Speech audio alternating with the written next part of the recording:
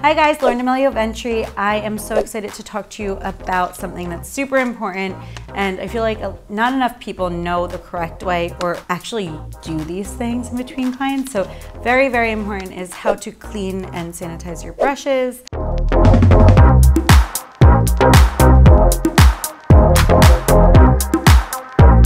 We just wrapped up a masterclass. I have educated thousands of makeup artists from around the world, and a big question of mine is, how do you clean brushes in between clients? How do you clean them every day? And what do you do weekly? So I wanted to talk to you guys a little bit about what you should be doing with your brushes and any kind of reusable tools that you might use that you need to either sanitize or disinfect. First things first, I'm gonna just talk about how you clean brushes in between clients.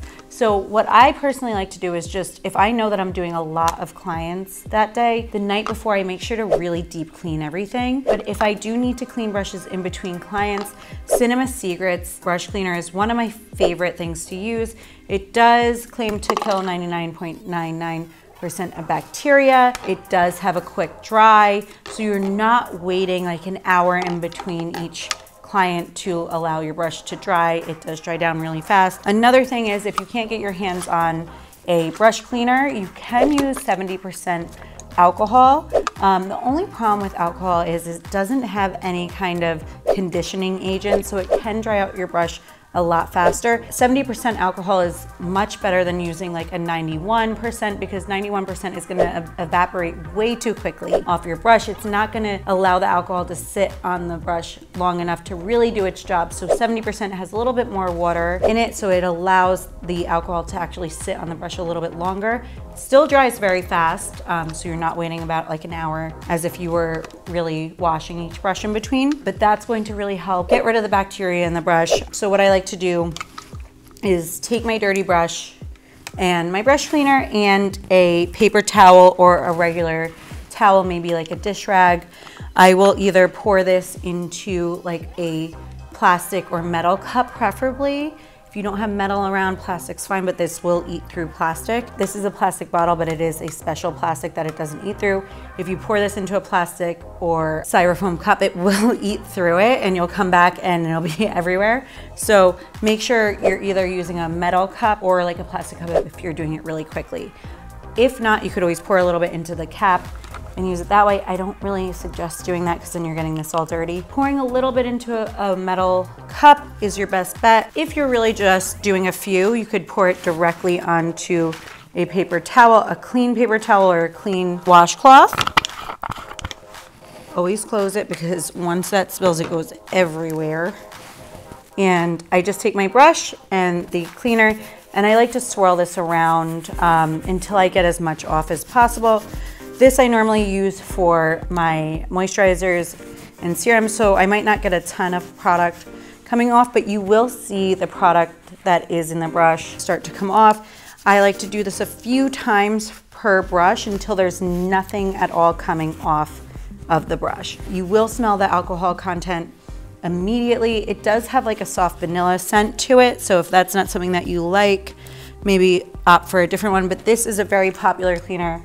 It works really well. Again, this is only what I like to use in between clients if I have to. I always get a really big bottle. We will have a little giveaway, a link below, that just tells you all of my favorite products to use when cleaning. When I do deep clean my brushes every night, I take them home, I take them out of the bag, and I lay them all out. I don't put any of my dirty brushes back in my brush belt, because that is only for clean brushes.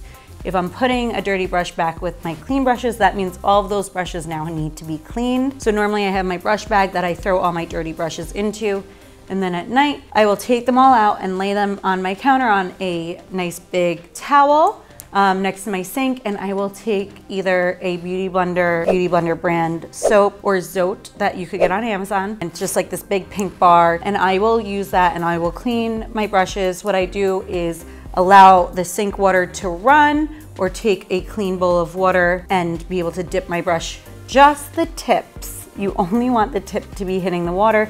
You don't want to submerge your brush in hot water at all. That will break down the glue. Same thing with brush cleaner. If you submerge your entire brush in brush cleaner, it will start eating away at the glue in the brush, and that will make your brush fall apart and ruin your brush. So always whenever you're washing your brushes with warm water, make sure that the water is just hitting the tips, really allowing it to fully be wet, the brush, but not allowing the entire handle to get like submerged, because that will really loosen it, especially if you're working with really hot water. And then I'll take a little bit of the soap, I'll swirl it around. Those textured mitts are always really great. You could also get those online on Amazon. And just really swirling it around and repeat that process of wetting the brush, soap, wetting the brush, soap, until there's nothing coming off. And then I also like to take my Cinema Secrets afterwards and go dip in the clean brush to really make sure that alcohol content is killing any residual bacteria left on the brush. When I know there's nothing else coming out, really getting all liquid out of the brush, making sure those hairs are nice and smooth in the direction that I like the brush to be in, and then either laying the brush down off of a counter so that the bristles are allowing airflow to go around them fully, or if you have the option of hanging them upside down, that's going to be your best bet, because no liquid is going to get trapped inside. Again, you don't want it in the handle, you don't want it to break down all of the glue, you don't want to ruin your brushes, they're expensive, and we need to save our brushes. So upside down is going to be your best bet. All liquid's going to just evaporate out, or worst case, you could allow the airflow to be around the bristles, making sure you are not just leaving it all crunched up and however you washed it, because that's going to also ruin the brush. So you want to make sure that you're being super gentle and meticulous about how you leave your brushes. When they're drying, keeping them in the form that you want them and laying them all out. That's going to be the best way that you could possibly do it. Another thing that I want to point out with brushes, again, how I said, if you have dirty and clean brushes together, those dirty brushes are now touching the clean ones. You really need to make sure all of your brushes then need to be clean. Keeping your clean brushes separate from your dirty brushes is so important. So I will also link the containers that I keep my dirty brushes and clean brushes in. I use a brush belt because I'm so old school. You can almost date a makeup artist on if they still wear a brush belt or not. I can almost guarantee that people who wear brush belts are more, sorry, don't come for me, but a lot of us have been in this industry for 15 plus years, because that's like, you know, a lot of us started out in retail that way, wearing brush belts. It's just an older school mentality, I guess. A lot of new artists, I feel like they all have their cups or like, you know, the caddies. So I will link everything that I like to use in this video up and around or below in a link for you guys. So that'll be your little giveaway today. I hope you enjoyed this video. I hope it helps. But I cannot stress the importance of having clean brushes. They should not only look clean, they should not only appear clean, but they really need to be absolutely super clean, because you can get in a lot of legal trouble for either dirty brushes and giving either bacteria from one client to another, because some people don't realize maybe someone had a sty on their eye, maybe someone has a breakout, but that bacteria that builds up in the brush that you're not cleaning, legally they can come after you for maybe giving them a sty or pink eye or something like that, because you're not cleaning your brushes. And especially if a client can see that the brushes are dirty, they will take legal action. So making sure, I remember when I was working in schools, makeup academies, I would go up to people if my students were using a dirty brush, or even if it just looked dirty, or maybe the brush was stained, I don't care. I would literally go grab it off their station and throw it across the room. I'm like, you're not using that brush.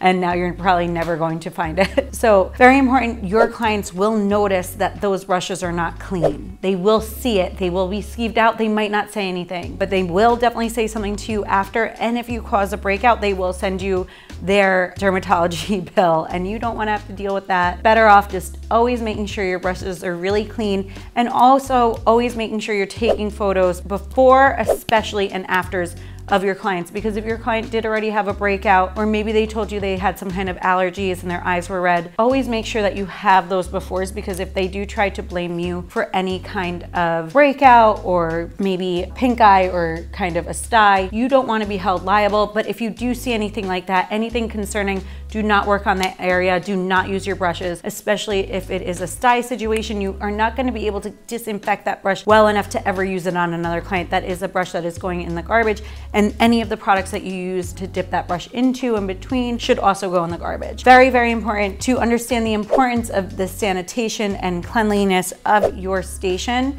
because as a professional makeup artist, being sanitary and being clean is going to be the biggest difference in being hired or not hired for someone's big day and getting those really big paychecks. So make sure that you're clean, make sure that you are sanitary, and don't upset your clients. Stay tuned, tag me. If you have questions, if you want to learn about anything else in this industry, please let me know in the comments. And I promise you I will get to those videos as soon as this new little baby comes along. I will be shooting more content, and I can't wait to share everything with you guys. Love you so much. Bye, guys.